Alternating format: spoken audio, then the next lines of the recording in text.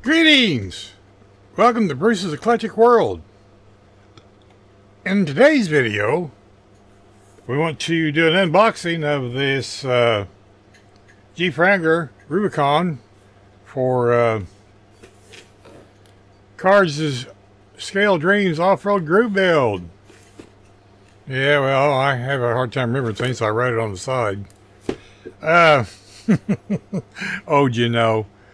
This group build has already started because it started June the 1st and it goes to December. So we got some time yet, but we're going to do an unboxing today. You just seen the entry video, so I thought it'd be time to do an unboxing just kind of right after that so we can get started on messing with it tonight. Maybe. So let's go ahead and get it opened up here. This is the one that Chris Chapman used for his Chevy Cheeseburger 48-hour group build many years ago.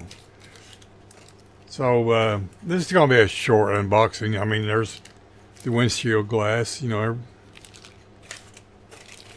and the two chrome pieces. This is kind of like a snap kit in a way.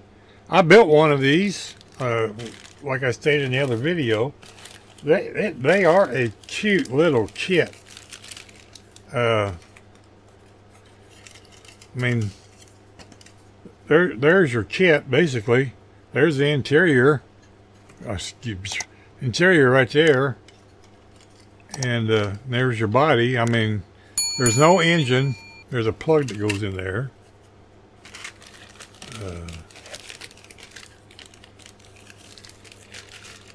We'll take them out because, sure, why not? There's your front end or rear end part.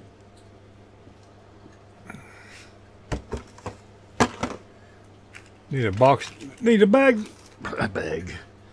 Just stuff it right back in the box, Bruce. Why not? We're going to open it.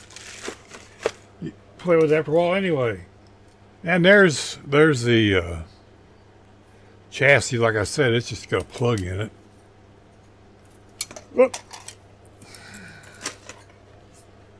And there's the grill work and stuff. Let's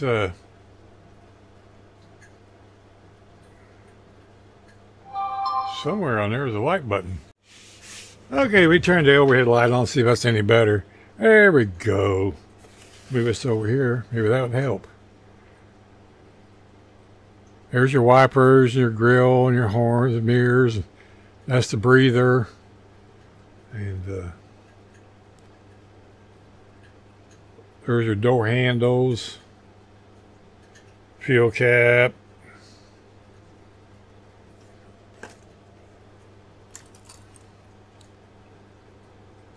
And there's your bumpers and kick plates. Goes on the side of the van unit.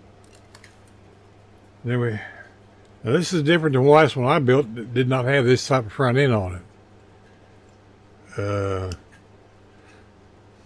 Not sure what that is. I think that's a skid plate.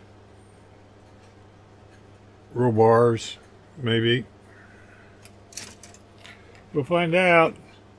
There's either the front end or the rear end.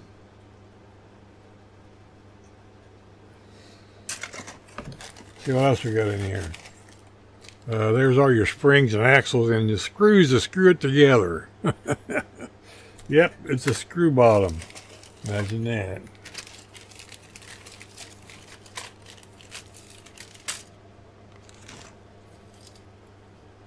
We have all of our seats and stuff.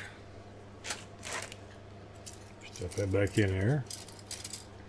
And there's our interior panels, steering wheel, grab handle, and that's the other part of the steering wheel. That's kind of interesting.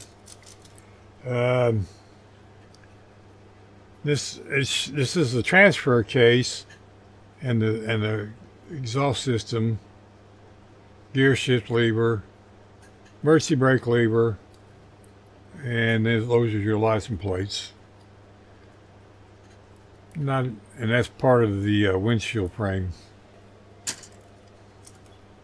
And there's the dash panel, such as it is. How it has the pedals molded in on it. Not much detail on the radial step, but there's a decal that goes there. And I don't remember what that is right off the top of my noggin. And here's the other parts of the roll cage. Rest of that's part of the headlights, I think. And then the fender flares. And then we got the tires. I bagged them up. I may or may not be using these tires. Not sure yet. We may or may not.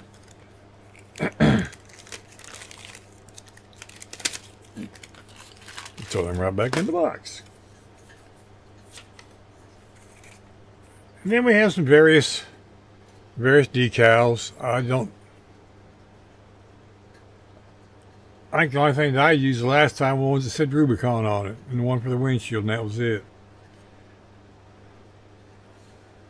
But this one might be a little different. You know, we might make it a Park Ranger 4x4.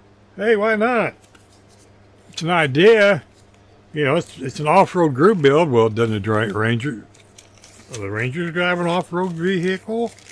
Sure they do.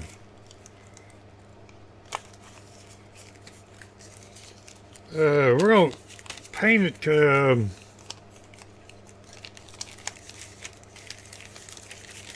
with chrome silver as the base, and then I don't remember. I'll have to look at, see what I wrote down, but anyway, I may have to change the decals. Thinking.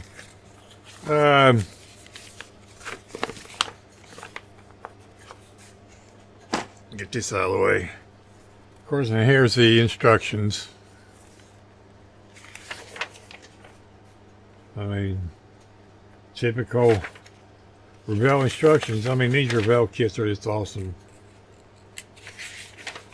I'm already on eBay looking for another one of these. I don't know why. I'm just doing it. I don't know. It's an obsession. Kind of like my Corvettes. I'm not a Corvette guy, but I got like 12 of them. I don't know. You tell me. Of course, then it shows your spring setup, and these do. This is functional spring setup. So that's kind of cool. Now you want, when you do these, you don't want, there's these two struts here. You don't want to paint those, and you don't want to paint inside where they go through, or you sand it out so they move up down, because paint will stop them from moving. Ask me how I know that. One could drill out the hose in the frame just a little bit bigger to allow for paint. I just took the paint off and left the white plastic. I mean, yeah, it's noticeable. I'll say that, it's noticeable. But sitting on my shelf, who's going to notice? And there's some more. Oh, that's the back seat. That's what that was.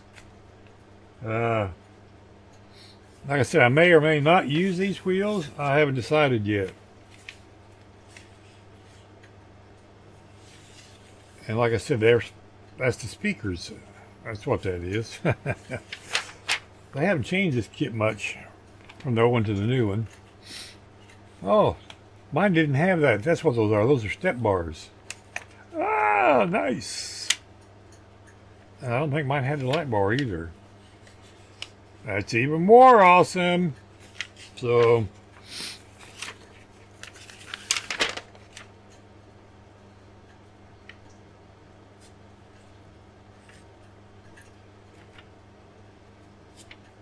I think Chris took pin heads, drilled those out, put pin heads in.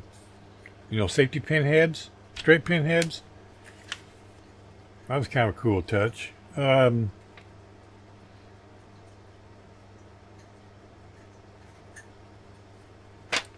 winch. That's what that was. Backside of the winch. All right. There it is. I mean, there's the 4x4.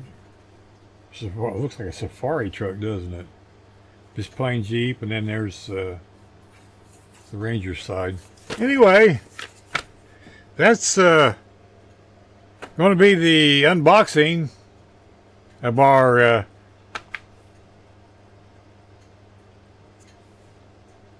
Jeep Wrangler Rubicon. Brain fart. Talk about brain. For cars, group build, off-road group build. So we're going to get started on this tonight. We're going to start trimming stuff off. We got a live we're going to do or join in on, and that's the fun part of the lives, is you can sit there and talk and model and just have a good time. Anyway, don't lose these. You can't put the thing together. And there it is. It's 9 o'clock. Moto always wants in on the fun. So be kind to your neighbors. You don't know when you're going to see them again. Save the fingers. Keep modeling your way, not somebody else's way. Do it your way. Stay safe. Take care, my friends. And thank you to all my subscribers and the service people, too. See you in the next video. Bye.